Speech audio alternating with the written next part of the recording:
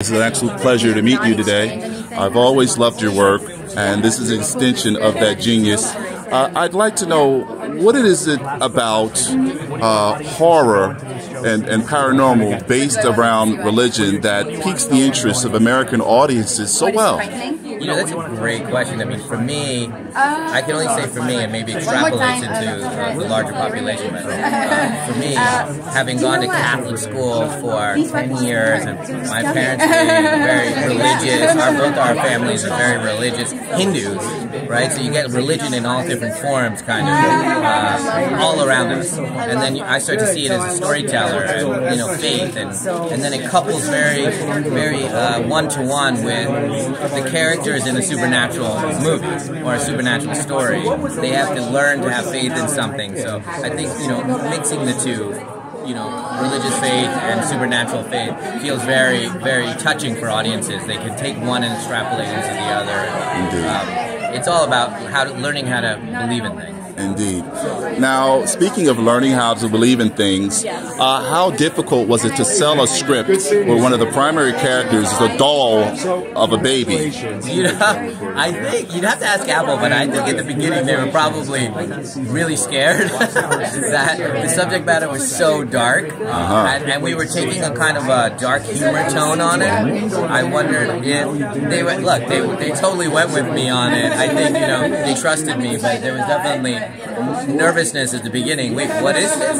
This is about a child that died? Wait, how can we get to do a show about this? Indeed. But it's been such a beautiful relationship, and they've been so supportive, and have gone out of their way to say it's one of their favorite shows that they've ever made. One of the common conversations nowadays in Hollywood is nepotism, and you have a very talented daughter.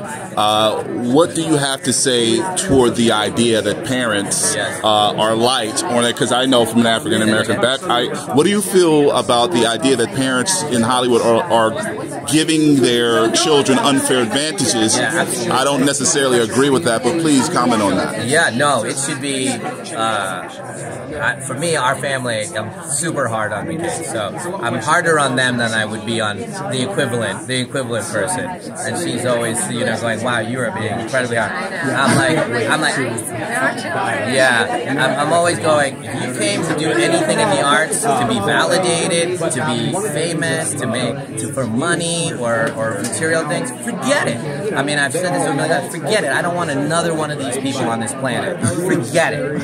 I don't want it. I don't want it. We don't need it. Go do another job. Please. That's literally my speech to them. You know, and if you're going to spend your entire life from when you're a child all the way through adulthood dedicating yourself to a craft at a highest level with that kind of sacredness to what you're doing, and you burn the house down for a creative decision, then we can have a conversation. We can now have a conversation about whether to continue it. Last question. Yeah. This was such an overwhelming success, and this is not your normal format. Yeah.